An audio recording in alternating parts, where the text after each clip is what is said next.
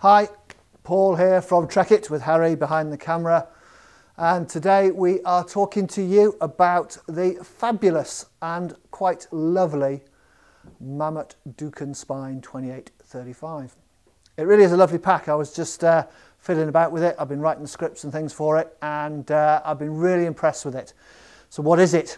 Well, it's a 28 to 35, an expandable volume pack that you could use for pretty much any mountain activity. It's super lightweight. It has some amazing technologically advanced features that enhance your comfort and the carry of the pack. It's made from lightweight fabrics with little trimmed down features, but still capable of carrying loads for a full day out in the mountains, or even for a lightweight multi-day adventure if you've got some lightweight minimalist kit. It's a pleasure to wear, feels really good on, and it borrows technology from running and fast moving activity based products to enhance the comfort and the features of the pack. So yeah, you've probably kind of gathered from my slightly over enthusiastic introduction that I really like it. I think it's a great pack, and once I can get back out into the mountains, it's going to be on my back and I'm going to be enjoying using it.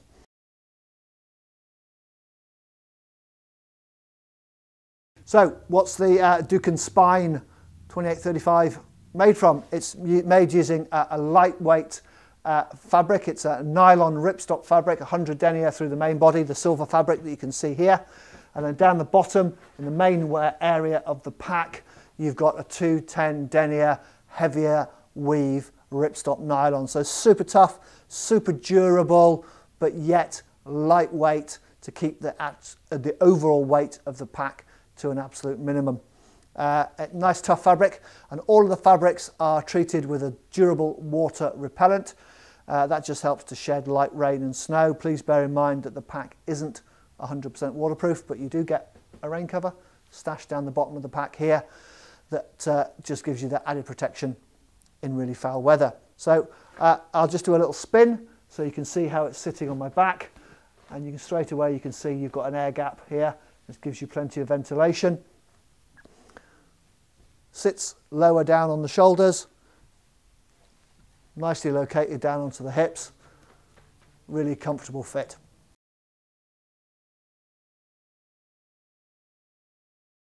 Okay, let's talk about the back system on this Ducan Spine rucksack, and you might be wondering why it's called the Ducan Spine, and that's because there is a flexible spine rod running down behind this material here, which connects the shoulder and the lumbar pad of the pack, and that's where the magic happens. But I'm going to move on to that in a sec. First of all, I'm going to talk about this wireframe, which is the absolute kind of stable backbone of the pack.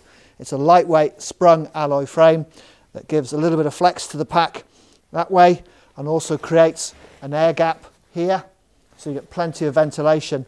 Transfers the loads from around the shoulder area down through the pack into the hips, where you want the majority of the load to be carried. So you've got a good, strong, lightweight yet flexible structure supporting this spine back system. And this really is where the magic happens. Watch this.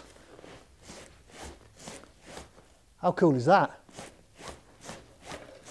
So behind this bit of fabric, you can see there's this white glass fibre rod, which connects a pivoting hip belt with a pivoting shoulder harness. So the two are inextricably linked, yet they move independently of each other. Because when you walk, your shoulders and your hips move in different directions. Your shoulders go one way, your hips go the other way. That's part of the body's natural balancing act, if you like, to keep us upright. And it enables, you know, obviously displacement of weight and balance through the natural walking gait. So your shoulders move one way, your hips move the other way, and this system allows for that rotation. And it also means that if you're scrambling, you're moving around, you're twisting around, what you don't want is the pack to hinder that movement. You don't want the pack to get in the way and lock you into kind of a rigid movement sort of phase.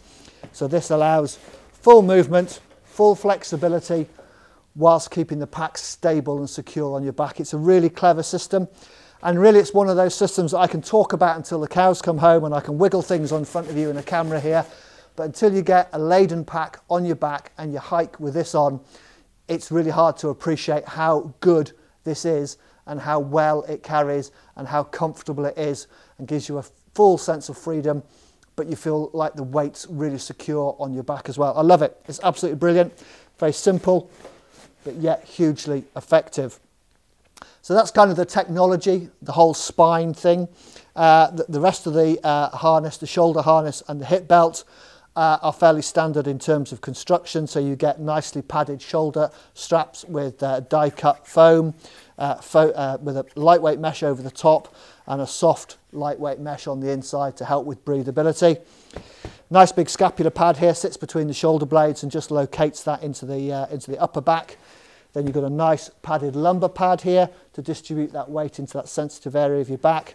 And then a good padded and well ventilated hip belt, again with die cut foams and ventilated mesh over the top. It's a lovely, lovely harness to wear. Feels very secure, but yet very comfortable. It's also worth mentioning as well on here, you can see the shape of this shoulder harness. It's tapered over the shoulders here and then broadens out over the chest area to distribute the weight across the rib cage, but also keeps it really comfortable. It wraps around the side of your body really comfortably. It's taken technology from Mammut's running packs and moved it over into the trekking and hiking packs. It really does make a massive difference, and also means you get a nice big pocket on the bottom of the shoulder strap. So that's the carrying harness. You've got that flexible, independently pivoting hip belt and shoulder harness.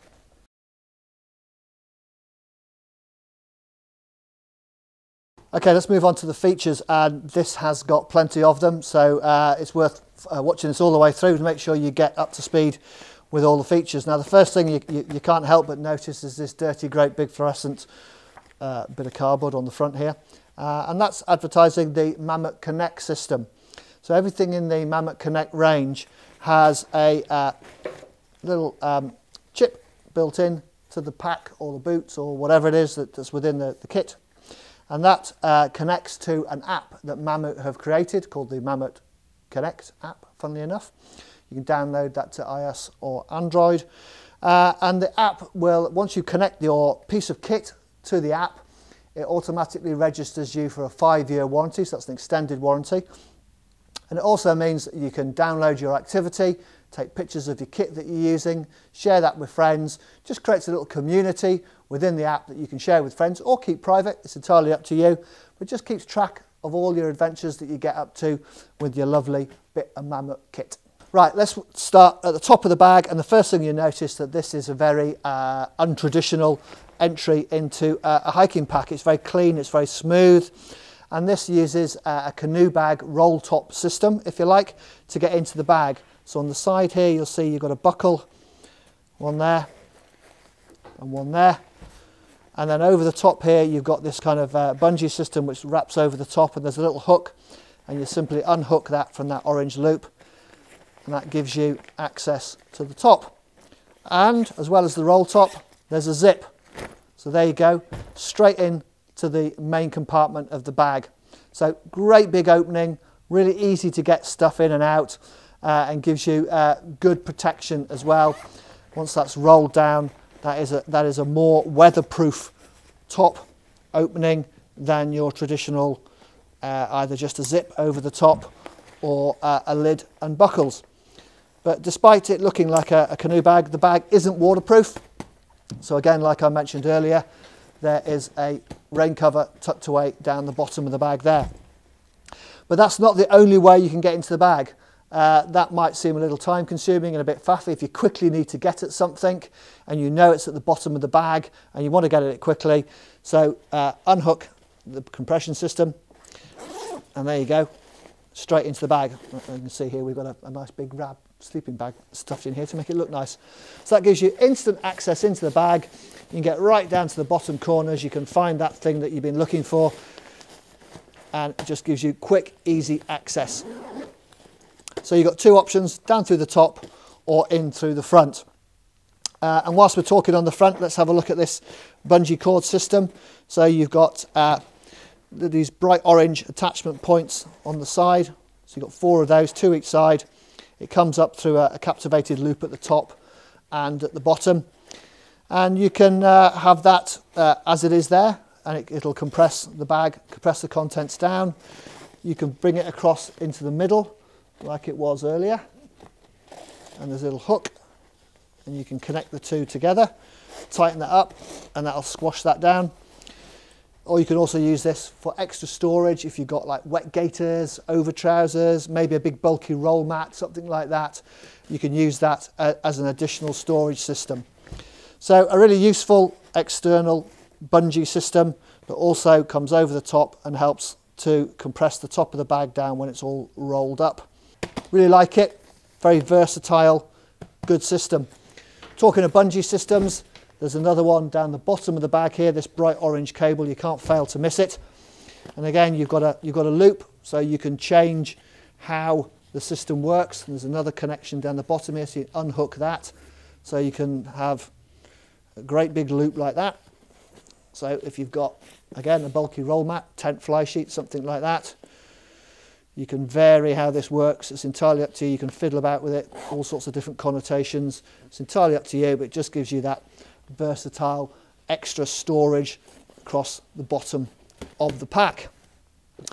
And whilst we're on bright orange bungees, on the sides of the hip fin here, there's another bright orange bungee, and very helpfully it tells you that this is designed to take those folding walking poles, those Z poles, and they can sit underneath this bungee here, clip it up to the loop, and hey presto, you can get 2 of them underneath there.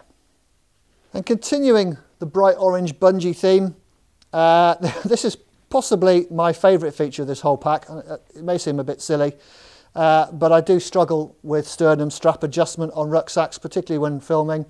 The amount of times Harry and I have fiddled around trying to get a sternum strap in the right position. This is super easy. The sternum strap itself is simply a piece of bungee cord that is located with a little adjustable buckle at the bottom here and then captivated up at the top. Then you've got 3 webbing loops on the front of the shoulder strap there, and you simply poke it out and then poke it back in, whichever one you want. Let's pop it in the middle, and there you go. Super easy to adjust. It's absolute dream to adjust, and because it's on a bungee, the whole strap is adjustable, and because you've got this buckle at the bottom, you can easily adjust the tension to make it slacker or tighter according to the size of your chest, I suppose, or how secure you want to feel those straps.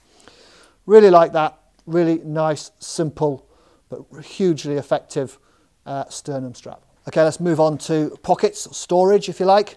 On either side of the bag, you've got these 2 big stretch mesh pockets. They are absolutely huge. They'll easily swallow a 1 litre water bottle, and they've got a really nice little Hypalon pull tab there just to make getting in and out easy. And you'll notice that the entrance is angled, so that's when you've got the pack on. It's really easy to get your hand into here or grab your bottle, pull it out without having to dislocate your shoulder trying to get it in through the top of a pocket. So really nice little pocket on the outside there. And then down on the hip fin here, on the left hand side hip fin, you'll find a nice great big 3D pocket, perfect for keeping things quick to hand. And it's nice that it is a 3D shape. It's not flat against the hip fin, because quite often when you tighten a hip fin up, tighten a hip belt up on a rucksack, it compresses the pocket, makes it impossible to use.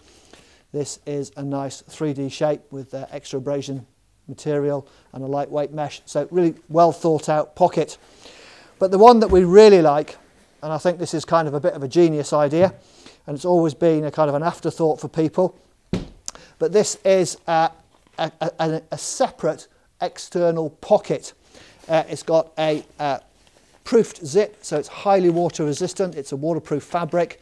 It's not 100% waterproof, but if you've really got to keep things dry, like a mobile phone or a GPS for instance, this would be the place to keep it. And this is attached to the rucksack via these little loops and via these little buckles, and rather helpfully on the back of here it gives you some instructions of where you can put it. So you've got 3 different options. One is where it is on the hip belt, and if I undo the buckle and thread the little loop, The other option you've got is to use it like a kangaroo pouch on the front of the rucksack, like so. So when you're walking, you've got a pocket dangling over your chest, very easy to use. And that's simply attached via one of the spare loops of the sternum strap. So just attach it through there and it'll hang down on the front. Or you can use it as an internal pocket on the inside. So inside the rucksack there's two little orange loops. So you can hang this down inside if you really got to keep things secure and hidden away. It just gives you some extra storage. So really like this. I think this is a brilliant idea from Mammut to give you that versatile extra storage. On the side of the Mammut Spine, you've got these two compression straps which just pull in, help to compress the load. So along with the cord bungee system on the outside and these webbing straps on the outside, you've got plenty of control of the contents. So if the bag's half full, for instance, things are moving and slipping around, you can just control that load with those systems. And then you've got on either side of the pack, so you've got twin ice axe or walking pole loops if you've got telescopic poles and you're not using the bungee system on the hip fin. You've got a traditional loop and a Velcro loop at the top here to hold the shaft of the ice axe or the walking pole, whatever you are using. So you've got plenty of options for tools on the outside of the bag. Right at the top, on the outside of the bag, at the top of the shoulder harness here, there's another little pocket, zipped, just for keeping things secure, sorry. Inside there, I'll get my hand in. There you go, Harry, nice little orange key clip. Put your car keys, tuck them away, zip it up, leave them in there for the duration of the day, nice and secure. So inside the Ducan, really massive opening, you see, you get straight in through the top.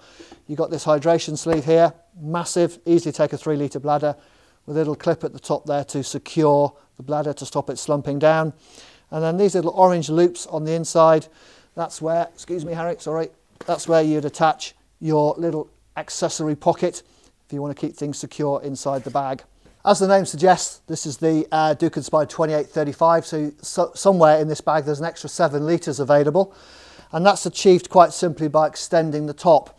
Now normally you'd have like a series of buckles and a lid that extends and buckles to undo here, and the whole thing kind of floats around, it all gets a bit vague. But because you've got this really secure roll top on here, it's really easy to extend.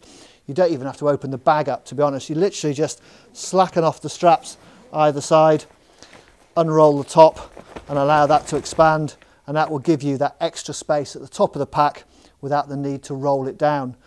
And again, if the bag is less than full and you really want to compress the contents down, you can pull these straps all the way down and you'll see that it compresses down below the height of the back system to push the load down even further. So you've got loads and loads of versatile options with this type of closure. So as well as the Ducan 2835 in the range, we also stock the Ducan 5060. And what is the difference, I hear you ask? Well, quite obviously, it's the size of the bag.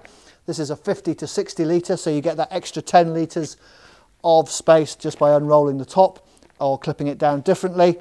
All the other features are identical. The back system is the same, that little accessory pocket, the dual entry, the big zip down the front, everything is identical. But the other big difference is that the 50 to 60 litre one gets a separate base compartment.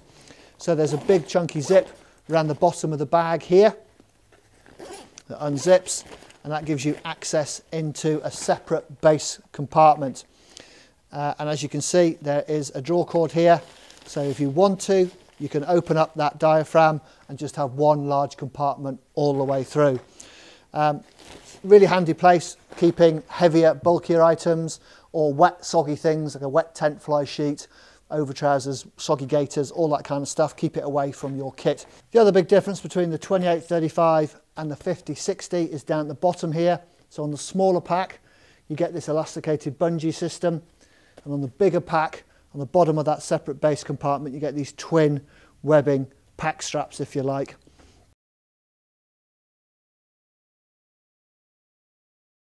So how does it fit? Well, those who are familiar with my videos will know that I'm 6'3", 42-inch chest, 34-inch waist, and this fits me fine, absolutely fine. To be honest, your height actually has very little to do with how a rucksack will fit. It's more to do with your torso length. So for me, my height is all in my legs. I've got really stupidly long legs. My hips are right up here. And so therefore my torso length, which is generally a line from the top of your iliac crest, sort of here, to the C7 vertebrae, the base of your neck there, that is your torso length, and that will determine the back length of the rucksack. So on the Ducan Spine, this particular bag, it's a fixed back length of around 48 centimetres, which is about bang on for me, to be honest, and that's a regular fit. Most kind of medium-ish back lengths on rucksacks are between 46 and 48 centimetres. So this will fit the majority of people, unless you have a diddy short torso or a great big long torso, in which case you might need to look at an alternative. But for the majority of us with a regular torso length, this will fit you fine.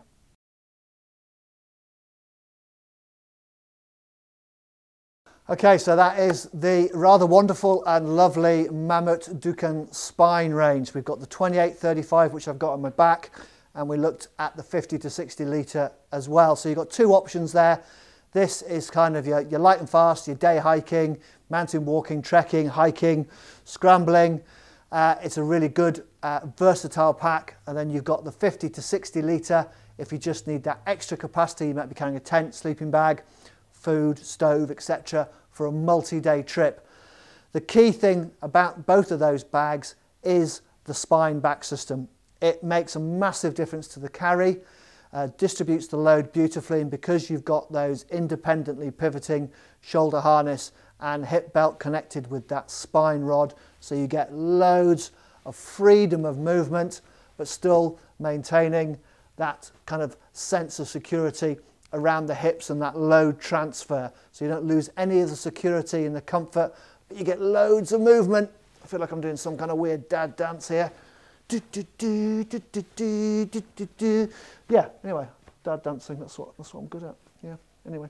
So that's it, lovely, really nice pack. I can't wait to get this loaded up and get out onto the hills again, give it a good test. I'll do one last spin for you so you can see how it's sitting on my back. It's a great bag, really recommend you go and have a look at it. Consider it if you're looking for a lightweight, supremely comfortable and technologically advanced pack for all mountain activities. Harry will put a link up so you can follow it through to the website and have a look at the full details of both the sizes of packs. And as usual, please put any comments or questions in the section below. It's always great to hear from you. And if you like what we're doing, hit the subscribe button. You'll be kept up to date with all our videos. Thanks for watching. See you again, guys. Keep safe. Toodaloo.